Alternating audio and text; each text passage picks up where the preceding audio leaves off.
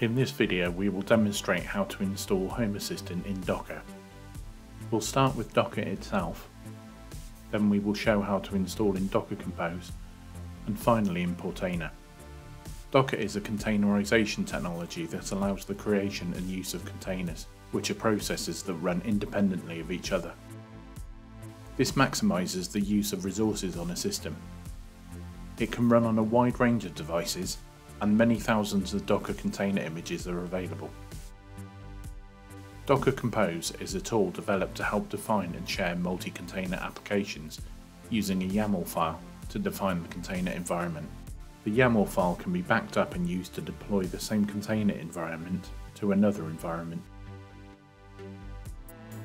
Portainer is a web front-end for the management of a Docker environment.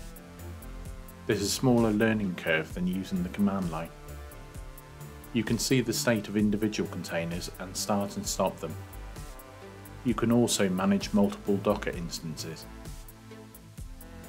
We'll assume you already have a Docker environment on your system.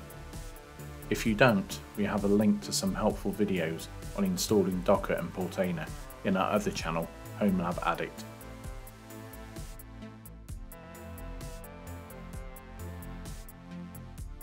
First of all, we want to create the container. We do this by using the following command. We'll stop at this point to break the command down. Docker run is the run command to launch a container. D means that the container will run detached from the running terminal.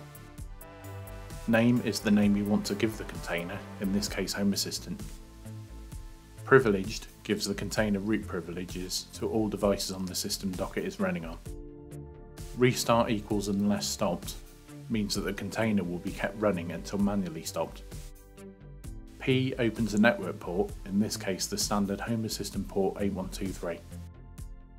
E sets environment variables, in this case TZ means time zone. V creates volumes. Network equals host uses the host's network stack inside the container. Finally, the bottom line is the image itself, which will be downloaded. When the command is run, you'll initially get a message saying that the image can't be found locally. That's expected. It will then proceed to download or pull the image. This may take a few minutes.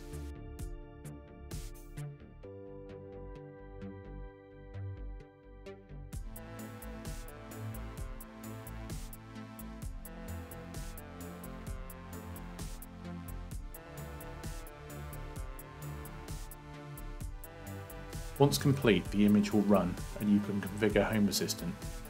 This step will be covered later in this video, as it's identical for all three methods.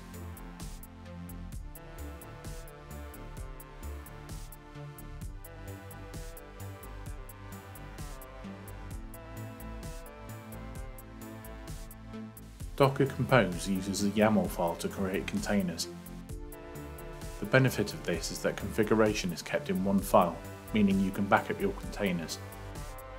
It's also beneficial to choose location to keep your Docker set up. For the purposes of this video we're using /opt. Some people use their home directory, or you can create your own structure. We're going to use the nano editor to edit docker-compose.yaml.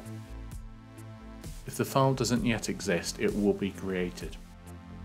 In this example we've already got an entry for Portainer. Simply move to the bottom of this file, or the top if freshly created, and create the following. It's replicated in the description below for you to paste in. Similar to the command line, we give a container name, image details, volumes, restart, privilege setting and network mode. To save the file, press Ctrl X, press Y to confirm, and press Enter to save the file. To bring the containers in your Docker-compose file up, use the following command. docker-compose up -d. Docker-compose will now download and create the container. Again, this may take a few minutes.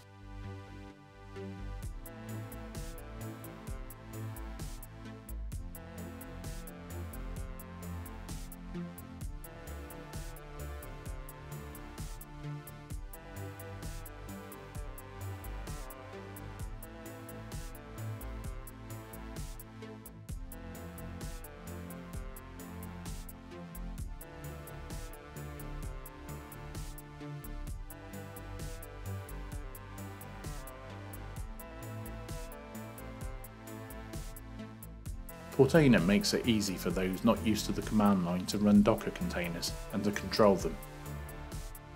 Go to Volumes in the left pane and New Volume. Give it a name like homeassistant-data. Leave the other settings as default and click Create the volume. Once you get the confirmation, go to Containers in the left pane and Add Container.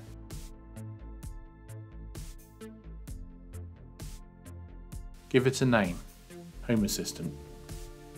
For the image, enter homeassistant/homeassistant:\latest.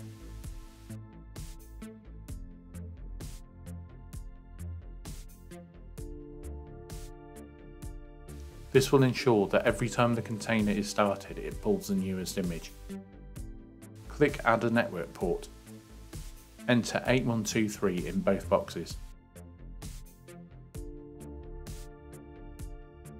Scroll down and click Volumes. Click Map Additional Volume. In Container, enter /config. In Volume, click and create the volume we created earlier. Click Env and add an environment variable.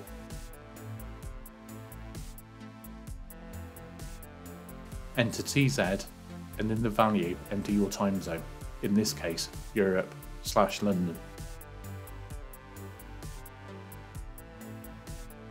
Click Restart Policy and select Always or Unless Stopped. Click Runtime and Resources and turn on Privileged Mode. Finally, click Deploy this container.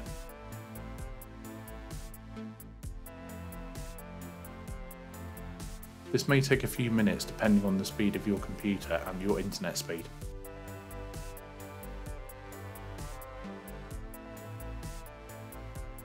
When it's completed, you'll get a confirmation and you'll be returned to the containers screen showing the running containers.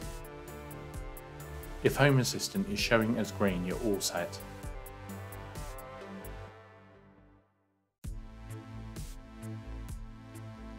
Open a browser tab. You should be able to access Home Assistant at the IP of the Docker machine, followed by the port 8123. If all is well, you'll get a Home Assistant logo and a wizard asking you to fill in a few details. If you get a message advising Home Assistant is still setting up, give it a few more minutes and try again. Enter your name, a username and password, and click Create the account.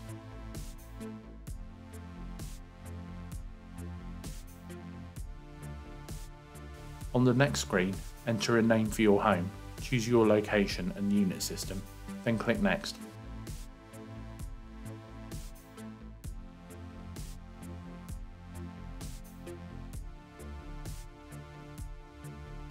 On the next screen, you'll be asked if you want to send data to the developers, then click Next.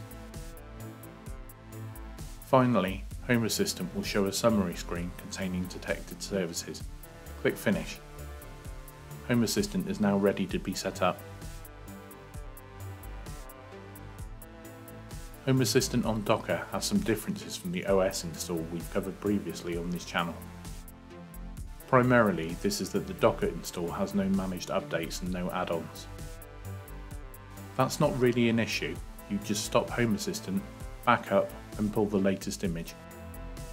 And for add-ons, you'd use containers for things like Node-RED or an MQTT broker, and use an integration.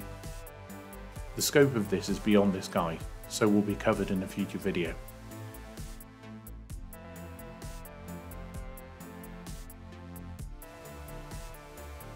Thank you for watching. Please like this video if you liked what you saw. Please subscribe to my channel to see more videos like this. If you'd like to support the channel, please consider becoming a patron at my Patreon. The details are below.